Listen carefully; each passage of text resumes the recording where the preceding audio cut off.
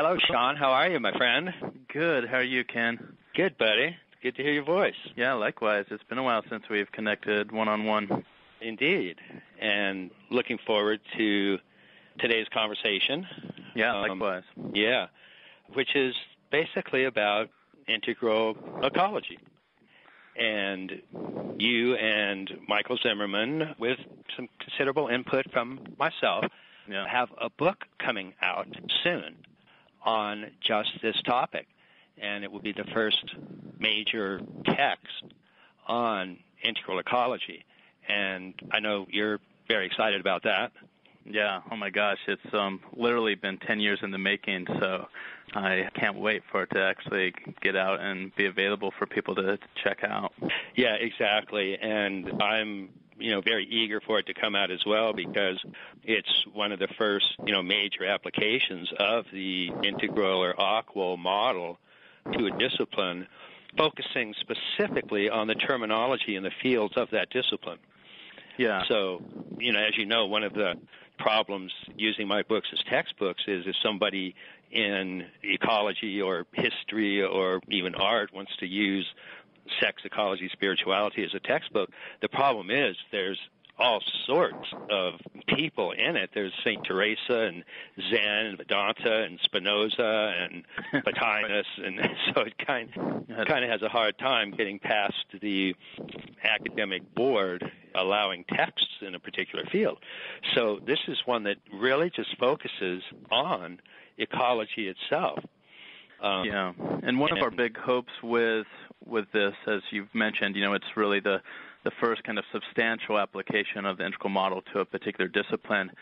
And we wrote it in a way that we feel will actually inspire and hopefully, guide other individuals with applying the integral model to other disciplines. Right. So in a sense, I think the book can also serve as a template for how other academics and scholar practitioners can, take the integral model that you've developed and drill it deeply into a discipline using the terms, concepts, and theories found within that discipline and its associated fields. Right.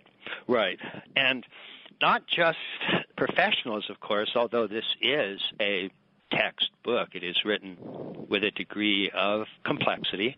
But even lay people, once they get into the field, once they start studying the integral model or the AQUAL framework, it looks daunting at first, but it actually becomes a relatively simple framework that can be applied to literally any aspect of experience.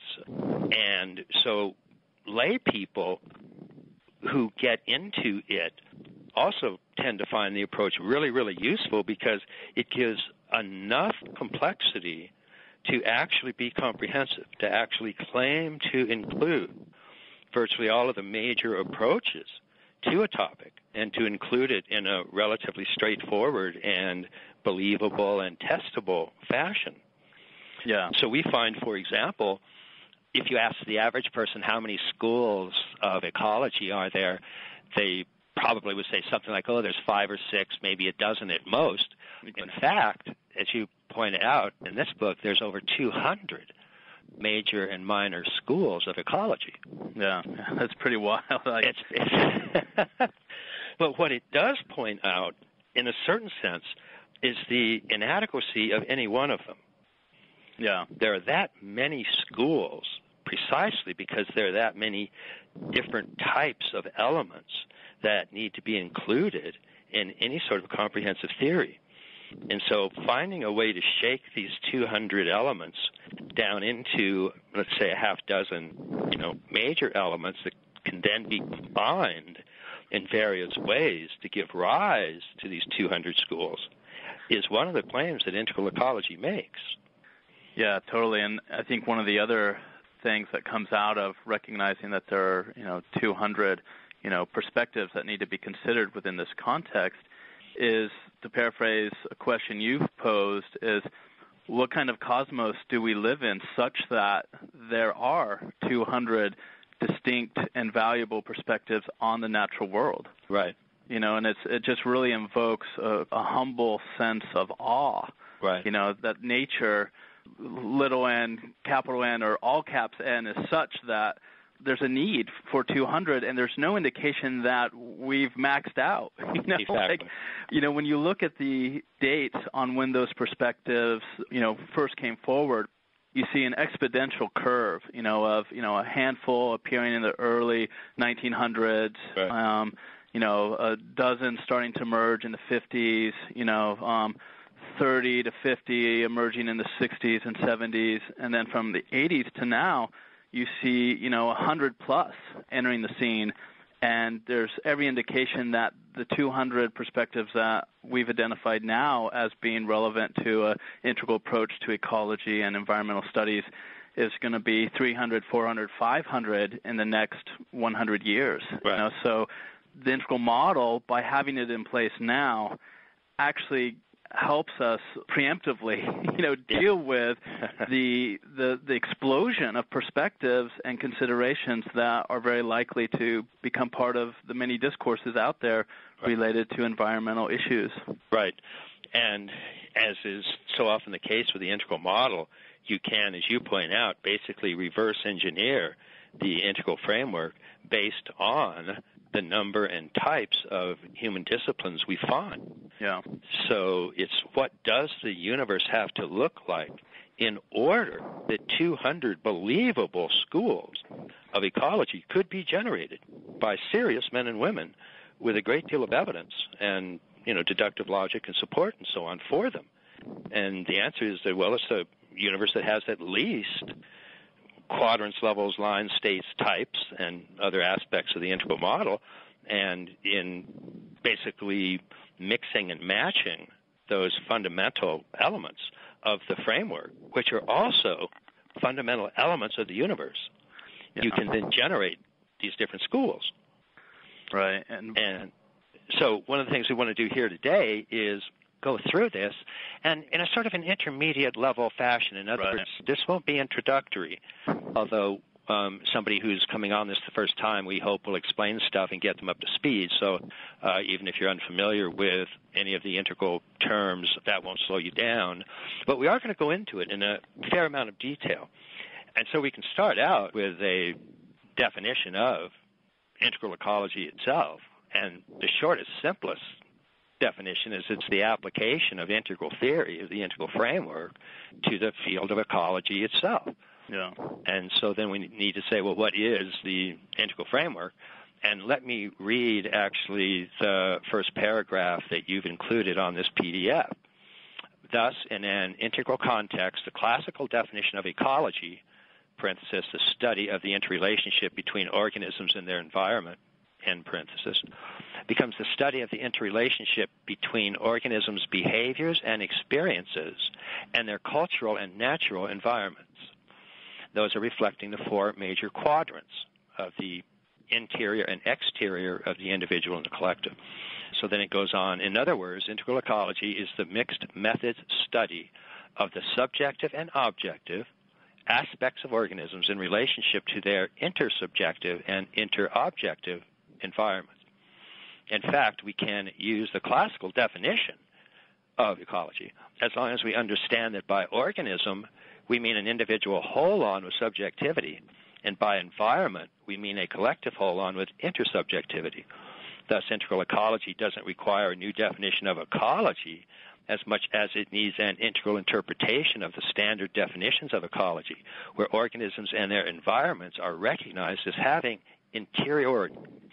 And that's probably as good a place to start as any, is that it's integral ecology is essentially very similar to conventional ecology, except it includes interiority and two important types of interiority, the interiors of animals as well as the interiors of humans. Yeah.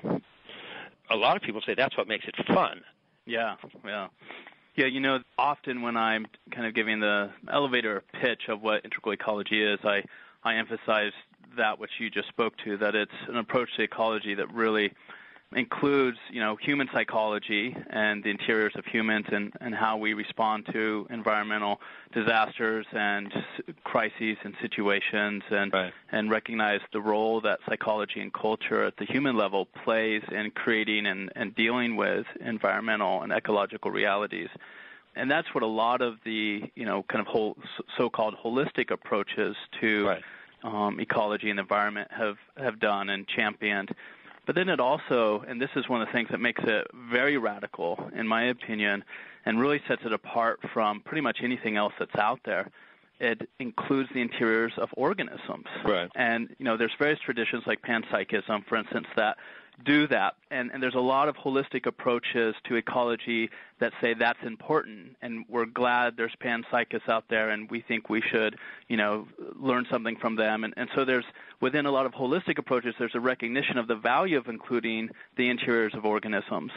But integral ecology actually provides a way of doing that, a way of really systematically saying, hey, clearly organisms are members of ecosystems, and as members of ecosystems, they have a range of interior experience that is worth noting and striving to understand and make sense of and to be in relationship to.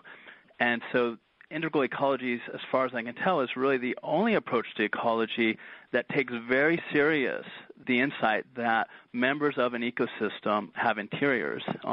And even that phrase right there, as you know, because I've taken it from you, just by recognizing that they're members opposed to parts is an important step in recognizing the interior dimension of them as part of a collective. Right. And even if we take the panpsychists like Whitehead, for example, Whitehead maintained that basically all individual occasions have interiors with a type of proto-feeling or proto-awareness that he called prehension, and that goes all the way down. Yeah. So he said, for example, that physics is a study of small organisms and biology is a study of big organisms. Yeah, love that. Yeah, but we add a further little twist to that, which is that subjectivity and objectivity are also always part of an intersubjectivity and interobjectivity. Yeah. That there's not just the interior and the exterior of an occasion, that occasions always exist in collectives, that there's just no such thing as a singular without a plural. And so this is where we come up with 4 quadrants. And these 4 quadrants are, again, the inside and outside of the singular and the plural. And so we maintain that not only do the exterior quadrants, represented by pronouns such as it and its, and by occasions such as an organism, molecules, cells, atoms, quarks, those go all the way down. In other words, all the way down to the smallest units, and pretty much every natural scientist believes that. But we maintain that the prehension of all of those goes all the way down. Yeah, exactly. And so that gives a very symmetrical universe for us, number one, in that there's a kind of what we also sometimes call tetrahension or tetraprehension. But these are items that can be specified very clearly, and that there are methodologies that deal with them very straightforwardly. And so it also takes care of the mind-body problem, because that's the relation of that is just inherently explained by 4 quadrants. And it's a very parsimonious system to handle a large part of those factors leading to 200 different schools of ecology.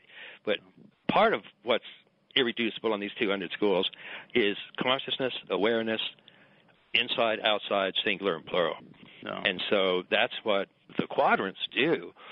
And we'll be discussing the quadrants throughout this conversation. And just so people understand, I'll give a quick example, because quadrants are also sometimes very loosely identified with first, second, and third person perspectives.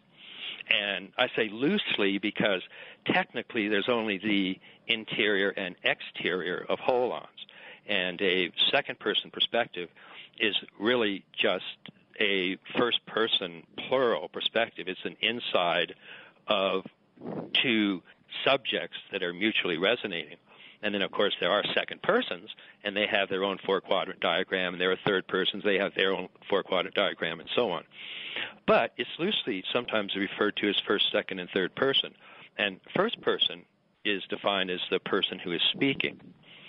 So right now I'm first person, and you are second person. Second person is defined as the person being spoken to. Yeah.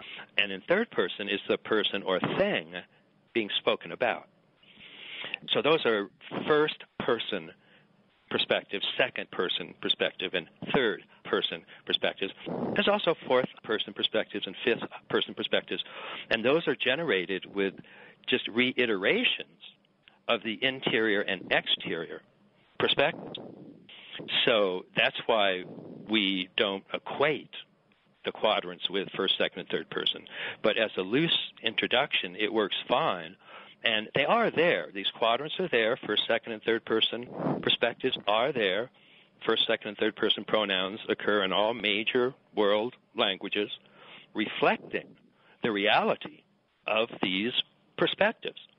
And the point about integral theory is that every occasion, every moment of experience, every what I'd call drop of experience has not just subjectivity and objectivity, but all four perspectives built into it, dimensions built into it, and all the way down. So that gives us a sort of a direct way of dealing with these issues.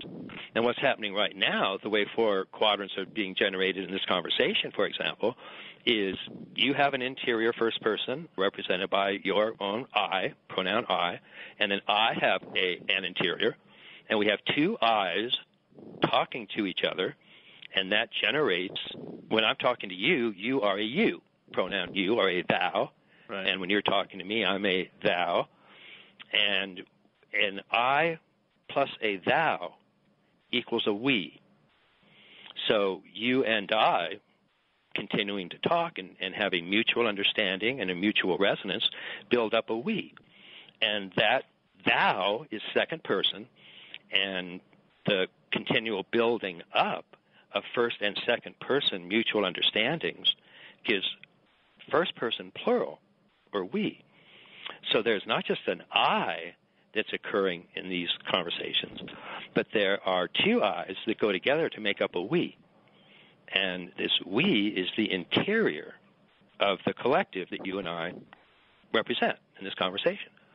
Now, while we're having this conversation, my I is embedded. It's in an objective organism. The objective organism can be approached by third-person science. So it has a triune brain and a reptilian brainstem, and it has molecules and cells and neurotransmitters and so on. And as I talk, my voice box generates sound patterns. These sound patterns also are third-person objects, and they travel across this phone line, which is a third-person object. We looked at as a third-person object. To you, goes into your ear, into your brain, all as a third-person series of its, and there in your brain is converted to a series of signifies and a series of I understand. And so my I is generating an idea. It's going across my own individual it or organism through a system of its into your it or organism. And there it's being converted into an I. So there's an I, a we, an it, and an its. And this happens in every single occasion of reality because the sentient beings go all the way down. So even electrons are communicating, resonating, and generating four quadrants as they interact with holons at their own level of development. So these four quadrants are really kind of central to integral theory and let us follow a whole lot of transactions that other schools would tend to dismiss. Yeah, precisely. And one of the biggest problems, for example, is systems theory, which is third-person, collective exteriors, and is described in it language and is in the lower right quadrant. And systems theory claims to be holistic, claims to be all-comprehensive, and, of course, is the basis of many eco theories. But systems theory doesn't cover itself the interiors. It doesn't actually give you methods for contacting the I or the we, or understanding or resonating with the I or the we, techniques for understanding a we, interpretation and hermeneutics, for example. And the hermeneutics is not included in standard systems theory, nor are things like poetry or value. So you can read any textbook on systems theory and not find anything on beauty, on spirituality, on anything having to do with interiors. So we claim that systems theory is correct when it's covering the exterior of collectives, but that it leaves out interiors.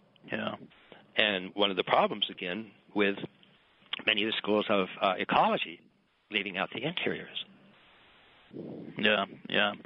So, and so many of the, the holistic approaches to ecology, I mean, one thing that becomes really clear when you consider the 200 perspectives that are listed in the appendix is it's like, okay, so you're a holistic approach to ecology.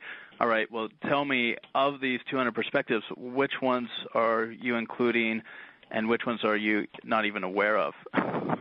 Right. And it's like, so often it's like those holistic approaches are only including, at the most a dozen of the 200. And so that quickly becomes a way of differentiating, so-called integrative or holistic approaches with, the integral approach. And another way that I often think of this is a lot of holistic approaches are like philosophically integral in the sense that there's an impulse to include. Right. Like they really genuinely want to include interiors. They really right. genuinely want to include science and systems theory and culture and spirituality. Like so, they're there with us in that regard, but it ends up being a heap. They have like a philosophical heap of these approaches, and they're not clear on the appropriate ways of understanding the relationship between these. Right. And so they're not methodologically integral. They don't recognize the methodological dimensions and the enactive dimensions between, for instance, the upper left and an individual's interior and a sense of interconnection with how that is and isn't similar to lower right forms and understandings of interconnection in, the realm of systems. Right. And so, it's almost as if integral theory provides an artifact where, the holistic approaches only have a heap. Right. Right. And that artifact is itself woven into a framework that explicitly shows how these different dimensions relate to each other. Yeah. And gives an account for that, and gives an account for their evolution as well. So it's a tightly woven artifact that accounts for individual holons, social holons, and artifacts. Yeah, and so often the conversation, in my experience, goes something like this, like me talking with, a deep ecologist or a holistic, environmental person. It's like me saying, but actually you don't really include interiors, and them saying, but I really, really want to, and I'm trying. Yeah. And me saying, yeah, I understand that, and I'm excited, I get that, and the way you're going about it actually doesn't do it. Right. Right. And even those that explicitly sort of articulate or make verbal room for interiors don't understand and don't make room for the types of methodologies that actually get at interiors. Yeah. So they'll give a they'll say, well, it's important to include the good, the true, and the beautiful. It's important to include first, second, and third person approaches to reality, and then they'll write entire texts on why it's important to include first, second, and third person approaches to reality. But that entire text is third person approach. No. They've just asserted that first and second person approaches are important, but they don't tell you how to get in touch with those, and they don't include those methodologies as part of what you have to do in order to have an integral consciousness and approach reality in an truly integral fashion. Yeah. So I sometimes hear a lot, as you know, that, it's just a cognitive thing, that the integral approach is just merely cognitive. It's just a map. But it certainly is a map of reality, but there are places in the map that says, this point right here is to be known directly. You cannot know this by using a map. To know this, you must do meditation, or to know this you must do phenomenology, or to know this you must do, and so on. So it actually, or this you must be more in touch with the body. And so the map includes areas that explicitly say, a map won't work here. Yeah. Yeah, I often, in working with students here at JFK and fielding, when someone points out that Integral is a map, I often will respond and say, yeah, it's a third-person map, but it's also a second-person shared language that allows a new and different kind of conversation to occur between disciplines that have otherwise been cut off from each other. It provides a meta-language that can bridge these various approaches, and it's also a first-person set of practices. Right. So the integral model is practices, a framework or language, and a map. So it's all three, and all three of those are recursively informing each other, and tetrameshing.